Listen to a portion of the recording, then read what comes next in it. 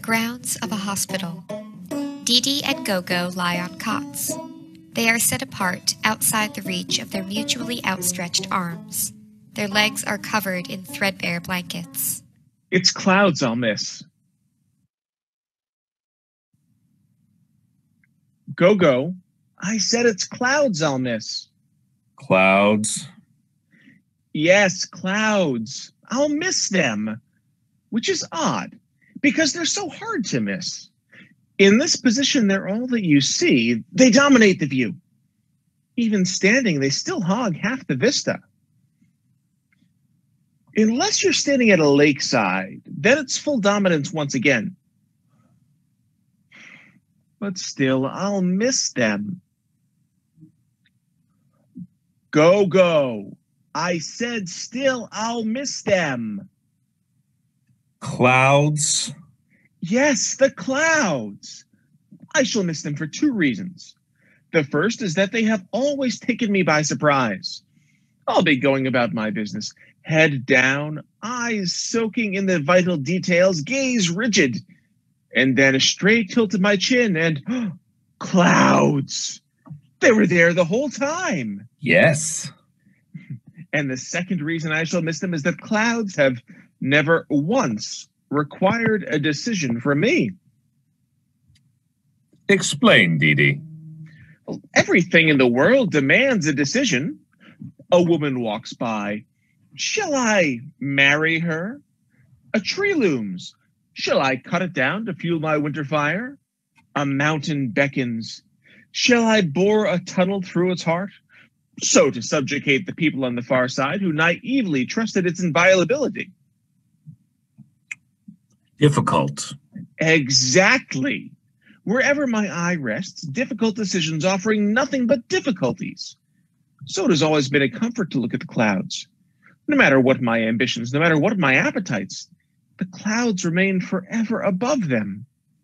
They're impervious to my designs. They're beyond my reach. Reach.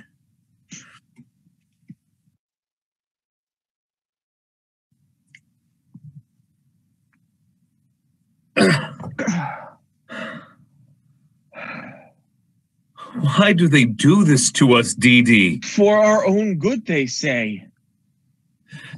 Every morning, I think maybe they will miscalculate. Maybe they will misjudge. But no, always just out of reach. Maddening. Is the lawn marked, perhaps? Have we left permanent impressions in the grass that betray our dimensions? I have not noticed. I plot at night, you know. I cannot sleep. So why not plot? Example, Gogo. For instance, if I skip my meals for a full day, will that not make me lighter? And being lighter, might that not throw off the judgment of my bearers? For performing the same task day in and day out for forever. Haven't they become little more than automatons? And being automatons, are they not slave to a regularity of output? An exact effort rendered exactly? Alter their calculations of exertion by a mere ounce or two, maybe even a pound or more if despair extends my fast, then might they not carry me a foot farther than instructed and place me thus at last in reach of you? Reach.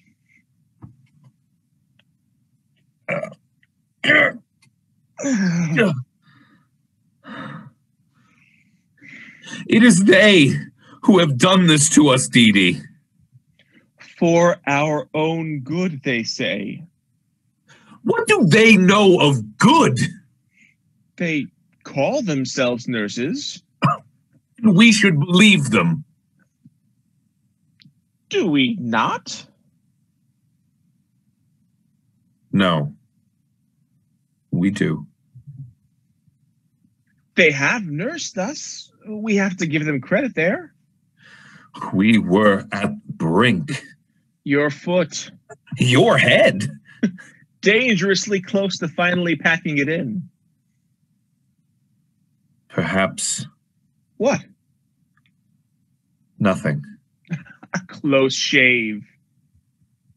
Yes, when they found me in my ditch. That's where you'll find him, I said. It was not yet morning. I had spent the pitch-black night tormented by hunger, fingering a hard object in my pocket and trying to remember whether it was a turnip or a stone. Why did you not bite it to find out? If I bit it and it was a turnip, I would be saved from starvation. But if I bit it and it was a rock, I would be doomed to such by the ruin of my last teeth. It's decisions that make living unbearable. Perhaps What? nothing.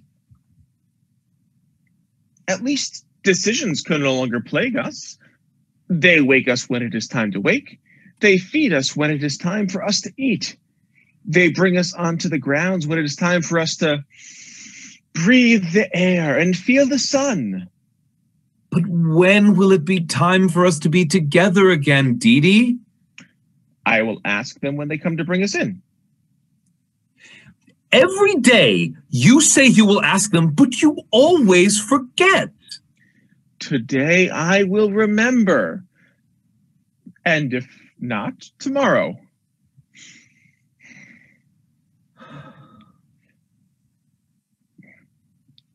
Gogo, I said I will remember. And if not, tomorrow. Gogo. Yes. Did you close your eyes? Did I? You know you cannot close your eyes. If you close your eyes, you'll sleep. And if you sleep, you'll dream. But I cannot keep them open. They are so heavy. Come, as I do then. Didi scooches his body up the cot until his head hangs over the edge. He lowers his head until it hangs upside down. Gogo does the same. They are now looking straight at each other. Now, when you think that you're closing your eyes, you'll be opening them instead. The blood rushes to my head. It is very pleasurable. I do not like it. It roars in my ears. What? I said it roars in my ears.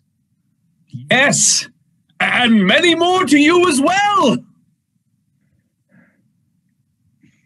Gogo, Yes, Didi. this is an odd perspective, Gogo. Yes. You appear completely natural to me, Yes. but the world is turned upside down. That is what I see every time I look at you, Didi.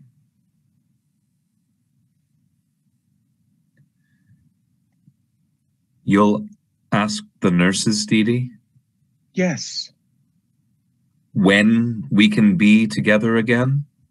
yes, You won't forget? no.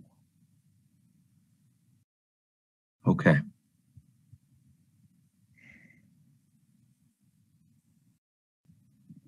It is good to look at you, Gogo.